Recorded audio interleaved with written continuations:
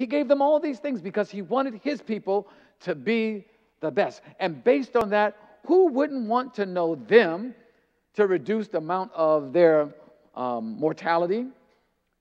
And then who would not want to know their God who told them how to live longer? Do you see the formula? And isn't it interesting that he's called us in similar fashion? Right? Well, I call it 10 steps ahead, the evidence. The evidence. Now, I like to talk about health, but it is a fact that most people, when they think about health, they think about diet. Is that true? He's going to talk about diet. Well, yes, I'll do that. But I want to sort of go down a path and looking at this from a more holistic perspective and see if we can go a little deeper. What else comprises our health? Oh, this is Sabbath school, by the way.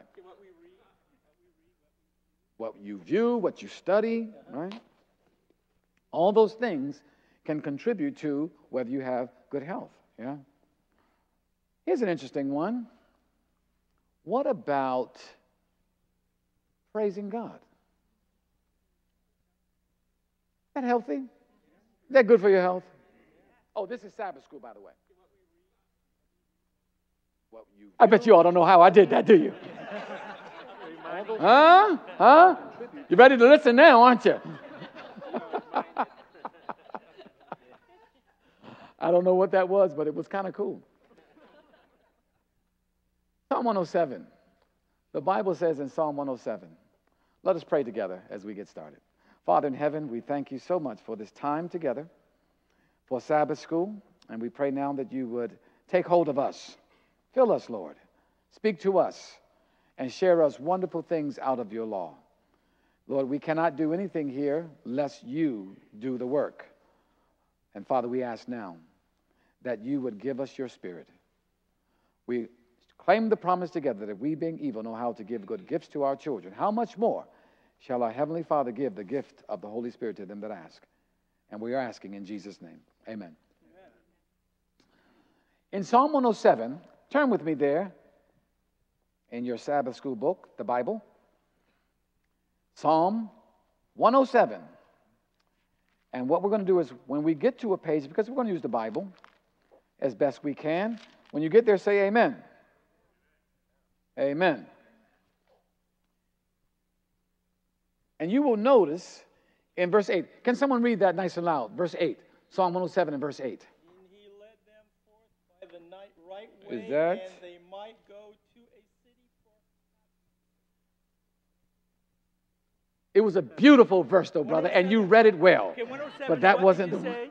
Psalm 107, verse 8. Oh, I read the wrong one. That's all right. It was a beautiful verse. Okay. Oh, that men would give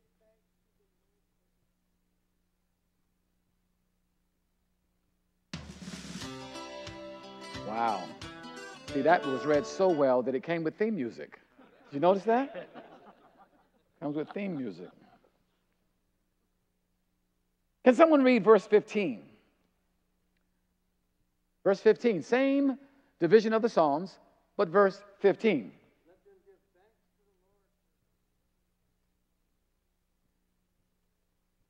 Ah, that was from the, what version of the Bible do you have? NIV. Very good. Can someone read for us in that same division of the Psalms, 21, verse 21?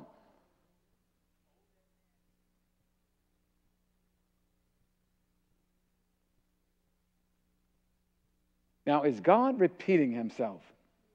Verse 31, he says something very similar, if not exact. He said, oh, that men would praise the Lord for his goodness and for his wonderful works to the children of men. God wants us to praise him. He wants us to give him glory. And I love talking about the first, the second, and the third angel's messages. Those are very distinct and unique to this church. Is that true? Right? And in the first angel's message, it says, fear God and give glory to him, for the hour of his judgment is come. Fear God, does that mean be afraid of him? What does it mean? Be in awe. Revere him. Stand and see the awesomeness of your God. Is he awesome to you? It's awesome, isn't he? And he wants us to recognize that awesomeness about him and give him praise. Did you know that by giving glory to God, by praising him, you actually are fulfilling the first angel's message? Did you know that? It's always good to back that up with a text, isn't it? Turn in your Bibles to Psalm 50. Psalm, the 50th division of the Psalms, and verse 23 is what we're looking for. And when you are there, say amen.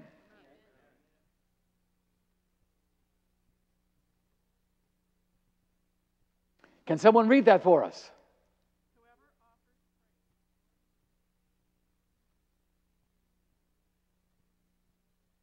So whoever offers me praise gives me glory.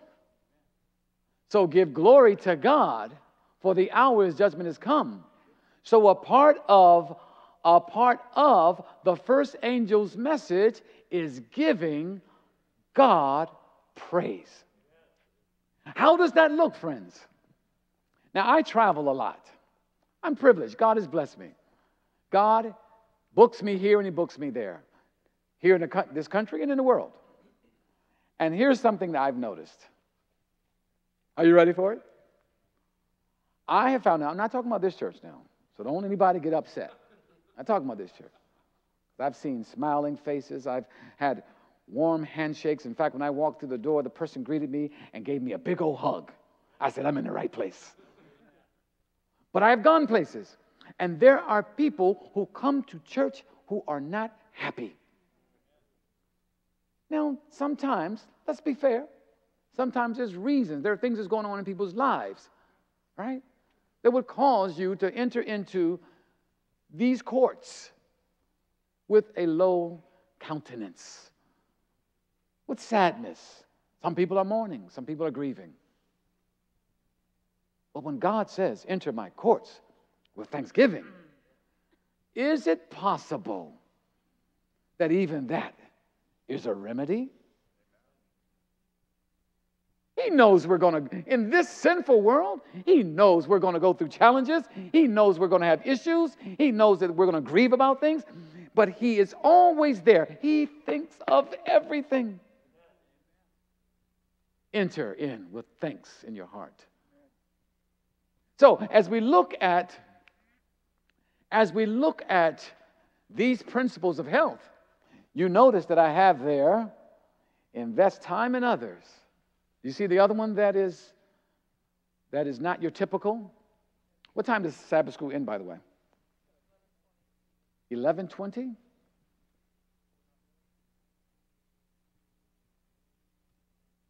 Next service starts, though. I want to make sure that we're... So the next service starts at 11:30. Aha. Okay, all right, we got to move. So if I ask you a question, you gotta jump right in. There's no, let me think about it. I got it. Educate yourself. Educate yourself. That is a principle that you're not really familiar with, isn't it? Now, just to satisfy our curiosity about invest time in others, that's in the Bible. God invested time in us. And we find the science, here's the science. The science says that modern science confirms that tangible assistance to others protects our health and lengthens our lives. Now you know why God has called you to church. Because, yes, it is a blessing to you, but by coming here and learning how to do for others, to bless others, he knows it's good for your health. Huh? That's what the science says. The science says, in this research, those who had helped others in some way the previous year had lower mortality rates than those who did not. In other words, when you do something for other people, something takes place in your hormones. There are things that are released inside your body that actually strengthen your immune system. You all don't look convinced, not one bit. Okay, I got to prove it to them. Can we do a social experiment, Mark? Okay, I want everyone to take out. I'm going to show you how this works, right? I want you to take out $20, $50, $100 bill. Just hold it out. I'm going to come by and I'm going to take it. and I want you to see how good you feel. Huh? Oh, bless your heart, brother. He's ready to do it. He's ready to feel good. I don't take cards, brother. I need to.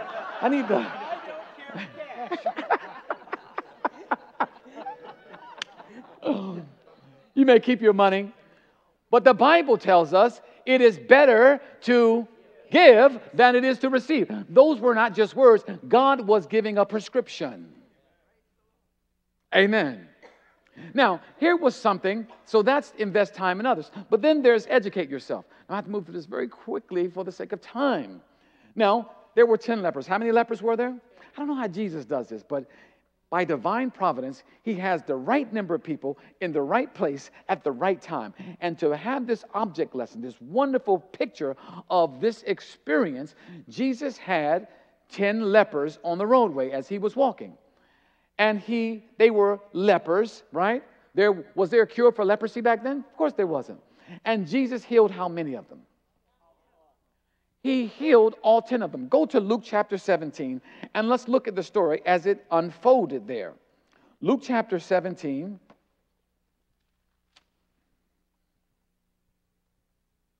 Luke 17, are you there? Amen?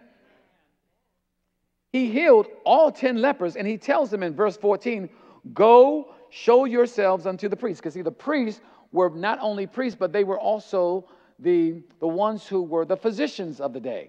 They would determine when someone was clean. So he was sending them to be cleansed by them. So he said, go show yourselves unto the priests. And it came to pass that as they went, they were cleansed. And one of them, how many of them? One of them, when he saw that he was healed, turned back and went, or with a loud voice. What kind of a voice? Do you think that's a coincidence? The loud cry. He goes back and he does what? I like what the King James says. What does King James say? He glorified him. Fear God and give glory to him, for the hour of his judgment has come. I'm telling you that God has called this church in the last days, no matter what's going on with us, it is evidence to the rest of the world that we are his people, because nothing, the Bible tells us we are cast down, but we're not destroyed. Right? Persecuted, but we're not. And he goes through this whole litany of things. Yes, we've got these things in our lives, but we still give glory to God. We praise him. Hallelujah. Hallelujah. So this was evidence all the way around. It was evidence. Watch this. There's so much goodness in the story of the lepers. It was evidence to Jesus that he was appreciated. Do you think Jesus looks for that? Do you look for that with your children? When you do something good for them, do you expect them to come back and say, thank you, Mama, thank you, Dad, thank you, Grandpa, we really appreciate you? Makes you feel good, doesn't it? You don't need it. You did it because you love them. But, oh, boy, it sure feels good. Oh, it's a terrible thing. I've got 2 boys. They're teenagers. Pray for me. And I give them gifts. And they just go, yes! And then they go get on their phones. And I wait. Eventually they say thank you. But God has that same experience. He's a person. He expects and wants and desires our love. So it was evidence to Jesus that that man appreciated him. And he wanted that. He wouldn't have brought it up if he didn't. He said, you've come back, but where are the other 9? Why didn't they come back? Why didn't they come back and say thank you? Where are they? Don't they appreciate what I did for them like you? He wanted it. In addition to that, it was evidence. That's why we call this 10 steps ahead. The evidence. God has always been way ahead of the science. Right? Anybody who can just say you're healed of leprosy and they walk off, oh boy, and they heal before they even get to the synagogue. He's got some pretty serious science. We haven't been able to match that yet, have we? But he was also attempting to give evidence to those at the synagogue. What evidence was he trying to give them? That he was the Messiah, a Bible prophecy. That's what he wanted them to see. Now, real quick, to make plain natural law. I love this. Is one of my favorite quotations from the Spirit of Prophecy.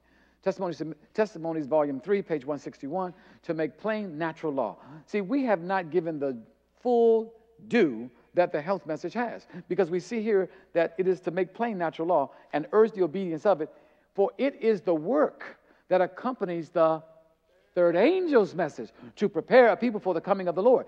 So what we see then, you cannot give a health message without giving the third angel's message. Why? Because what is the third angel's message? She says, is the third angel's message righteousness by faith or justification by faith? And in the question, it is answered in the book Righteousness by Faith by Daniels. Page 25, it says, it is the third angel's message. In verity, it is. But we don't fully understand what the third angel's message is. The third angel's message is simply this.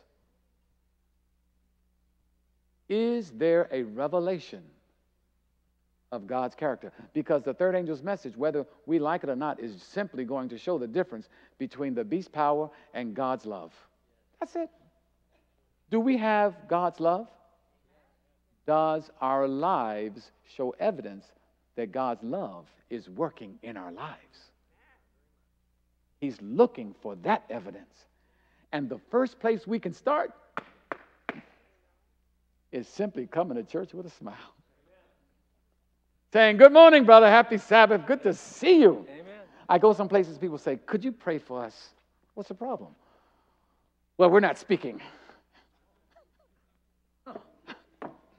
I'm like, what? Yeah, I sit over here. You sit over there. Oh, wow. Did you guys, some kind of family dispute? Yes, that is my sister.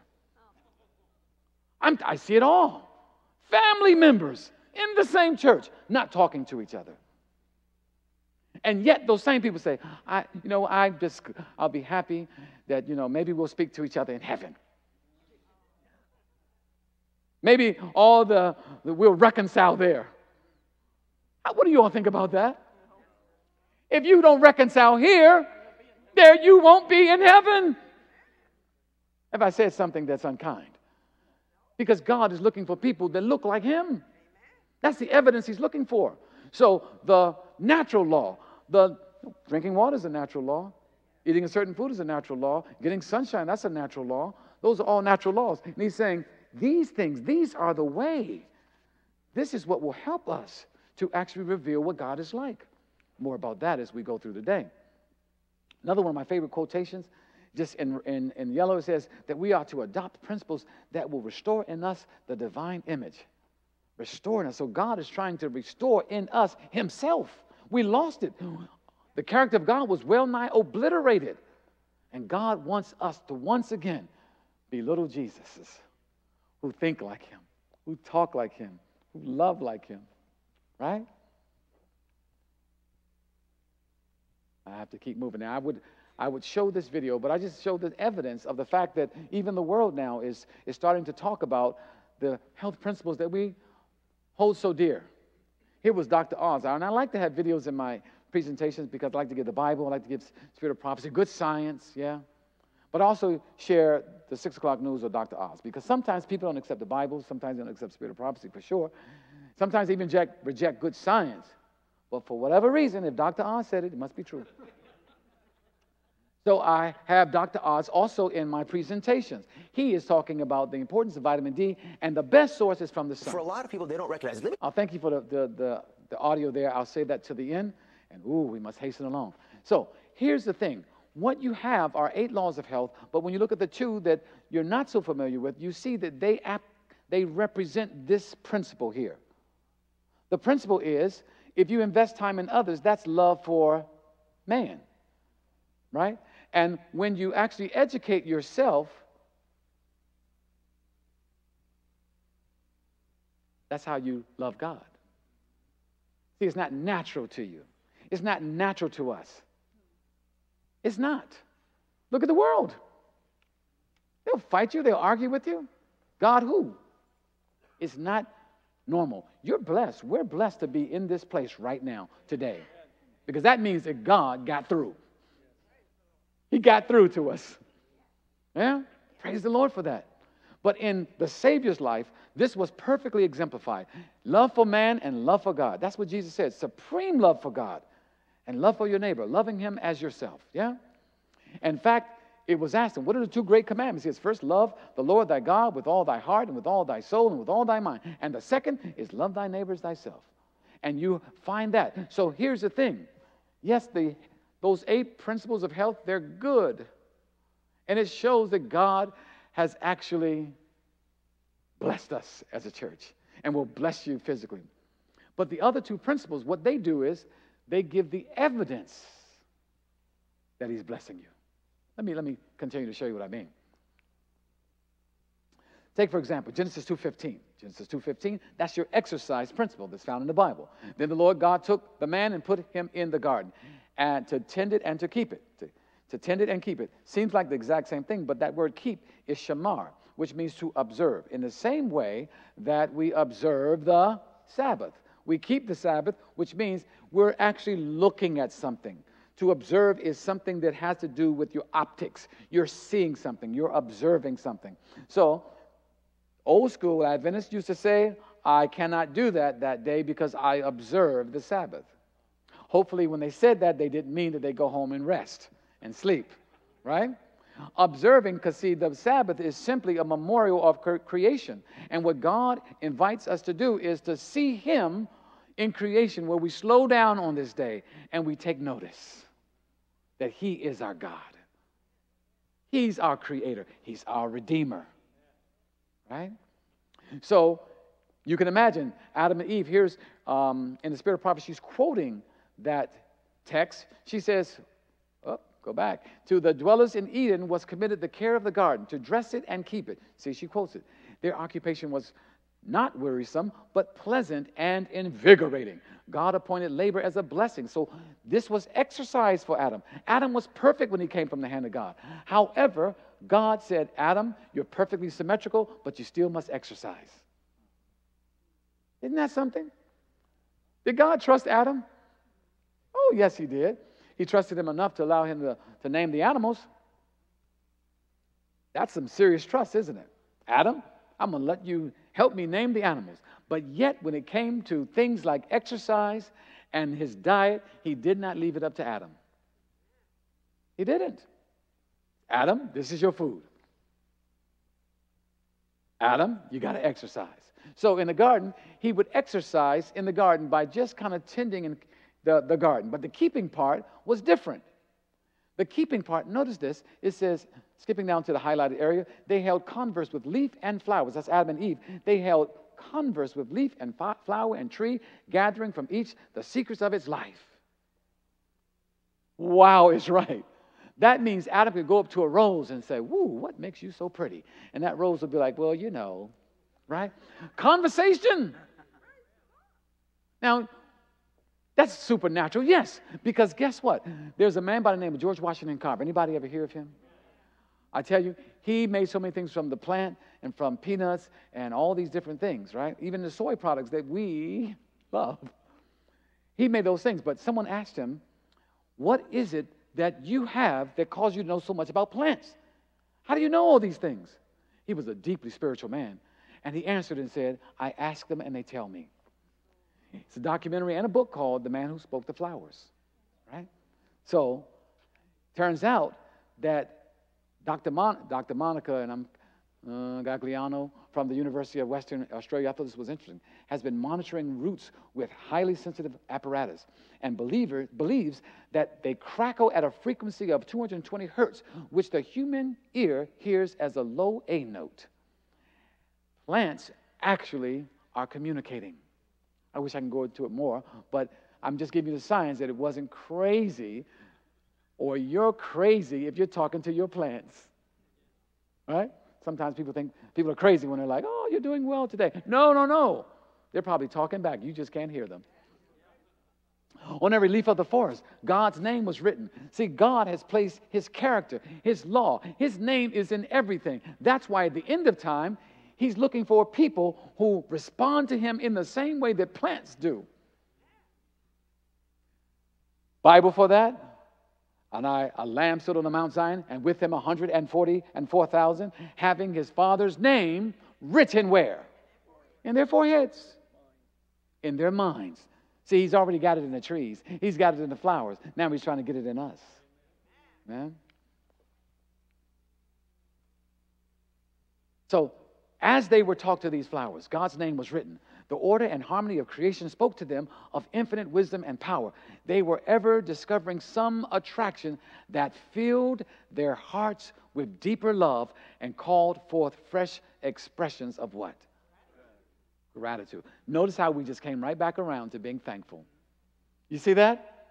So God put Adam and Eve in the garden to educate them about himself. And they would learn about him through talking to his creation, by experiencing his creation. Amen. Praise the Lord. See, and I thought about this. I thought about this a lot. I said, boy, Adam and Eve were in that garden, and just every day, Sunday, take Sunday, they'd look at some flowers, some plants or trees or shrubbery or something, and they would see God's name written, and they would say, wow. And then the next day, Monday, they would do the same thing, and they go, wow. And by the time they got to Sabbath, after having all those experiences, what could they do? What was the only thing that they wanted to do? Worship God. Oh, God was showing, they say they would be pregnant with praise. Do you know that God intended that? That we can't necessarily go out into a garden. Sometimes we live in the cities and we don't have them. But guess where we can find them? In the garden. In His Word. Right in His Word. We can find Him here. And when we get to church on Sabbath, what are we ready to do? Praise Him. Show me someone who's not ready to praise God on Sabbath. They probably haven't been with God all week. He wants our affections daily. Like the morning and the evening sacrifice. Coming daily. We can do that. That was demonstrated, as I shared last night, in the sanctuary service. So here's a superlative, nothing. Now, nothing tends more to promote health of body and soul than does a spirit of gratitude and praise. Wow, full stop right there. Is that powerful? That means you can't drink enough water. That means you can't eat a great raw diet of fruits and vegetables galore. You can't exercise enough. Nothing is better than coming here and in your time with God saying, thank you, Jesus. It's good for you. Hallelujah. In fact, that very expression is the highest praise. You all don't believe me. Let me tell you something. If you just said, ha, do it. Le. What do you feel that? Right in the diaphragm, don't you? Right here in the gut, where you have so much health. Everything starts here. Good health starts here. Bad health starts here. In the diaphragm, in the gut area. So when you're saying hallelujah, I tell you, you can do 20 of those, you'll work up a sweat and probably lose some belly fat. I'm telling you. It's good for you to say hallelujah. You don't believe it? I'm going to give you some science. So nothing is better than that. Nothing. Oh, we gotta hasten on. It's got 3 minutes. 3 minutes. You guys run a tight ship here, I tell you. I gotta skip along. So here's where I get that educate yourself. It's from the Spirit of Prophecy, letter 322. It says, educate yourself to praise Him. This is a great remedy for diseases of the soul and of the body. Oh, come on. Somebody ought to say hallelujah. You just got 20% healthier. Look at that. Hallelujah. Here's some signs. Adults who frequently have gratitude, have more energy, more optimism, more social connections. It is good for you to say, thank you, Jesus. Hallelujah. In fact, it says when you have this attitude of gratitude, it is linked to better health, sounder sleep, less anxiety. God is good. The science says that if you just say, thank you, Jesus, daily, you'll be a healthier person. Hallelujah. Look at you. Now you're 40% healthier. Thank you, Jesus. Look at that. Everybody's getting healthy. Everybody's getting healthy right here this morning. Okay, so why, I'm going to close with this. Why 10 and not 8? Okay, the Bible, the number 8 is for restoration and healing. That's what it's for. That's what it means. Numbers in the Bible have significance. There are 8 laws of health. 8 people populated the earth in Genesis. In what chapter of Genesis? This is a happy coincidence. It was chapter 8. 8th man from Adam lived the longest. That was Methuselah. The 8th millennium will be spent on earth restored. This is interesting, something for the scientists. Vitamin K spikes on the 8th day. Did you know that? The 8th day of life. When God said, don't circumcise a child until the 8th day, he wanted vitamin K, which is it is the vitamin that causes the blood to do what? To clot. That is the clotting vitamin that actually would prevent the child from bleeding to death. So God says, do it on the 8th day. God is awesome. Okay, here's 10. Just got to show you this real quick and close. Here we go. 10 Commandments. See, the number 10 is for evidence in the Bible. It's for evidence. Every instance shows that it is evidence. So the 10 Commandments are for evidence. See, God is here to prove you. If you love me, keep my commandments. If you love him, keep his commandments. We don't keep the commandments because they save us. We keep the commandments because we are saved. That's the evidence to the world. Amen? The tithe is 10%. That's evidence that we trust God with our finances. I'm going to need some sound men to close here. 10 righteous in Sodom would have saved it. Remember that? Got negotiated all the way down. Shadow went back 10 degrees for Hezekiah, King Hezekiah. Right? That was evidence that God was with him, heard him. Daniel asked to be proved. How many days? Give me just 10 days. I'll prove it. There'll be evidence. And then after he went 10 days on a pulse and water diet, the Bible says he was 10 times better. The evidence was clear. 10 plagues tested Egypt.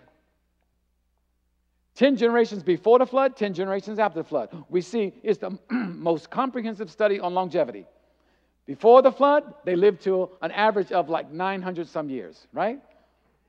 912 years. After the flood, it dropped down to 317 years. Oh, shouldn't that be in JAMA?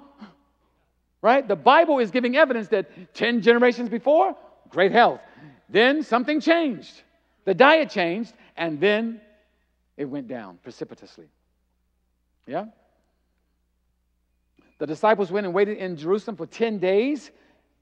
They waited for the Holy Spirit to come, right? 40 days Jesus walked around. 10 days they waited. Pentecost, that's 50, right? Jesus heals 10 lepers. We saw that and we started that in the beginning. Now here's my the tip. close. If you really want to Here's my close. Put your seatbelts on. I want you to listen very carefully. Ready? Here we go. Now, here's a tip. If you really want a long and healthy life, it may help to live in a blue zone. That's the term given by the National Geographic fellow Dan Buettner to certain parts of the world where people are most likely to live to 100 years old or more. First of all, what is a blue zone exactly? It's a demographically confirmed, geographically defined area where people are living the longest. And we found 5 of them. We found one in Okinawa, Japan, longest lived women on the planet. Longest lived men live up in the highlands of Sardinia. Nicoya Peninsula of Costa Rica, Icaria, Greece, and then the longest lived Americans right off the San Bernardino Freeway near Los Angeles, the Seventh-day Adventists, and they're living about 10 years longer than their North American counterparts. Did you hear that? No, don't get caught up on the smog. God works through the smog. Because no matter the smog and all the traffic, the science says they live how much longer? 10 years longer. There's evidence to the world that we are his people. There was a woman by the name of Marge Jaton. She lived 107 years. And there's a doctor who just decided to retire at 90-some years. He just became 102, who was doing open heart surgery until he was like, okay. Friends, God is now looking for us to step up and be that evidence to the world. Amen? Oh, by the way, this is a happy coincidence. The San Bernardino Freeway, it's the 10 freeway. That's a happy coincidence. Let us close with prayer. Father in heaven, we thank you so much that you have given us ample evidence of your great love, and you look for the evidence from us to show to the world that you are our God and we have a Savior, we have a Redeemer, we have one who has created us, who watches over us. And even when there's smog, and even when there are other issues, you still give us something that shows the world that you've not left us alone and that you lead us and guide us. And we thank you so much for that great love that we see in Christ. And we thank you in his name. Amen. God bless you.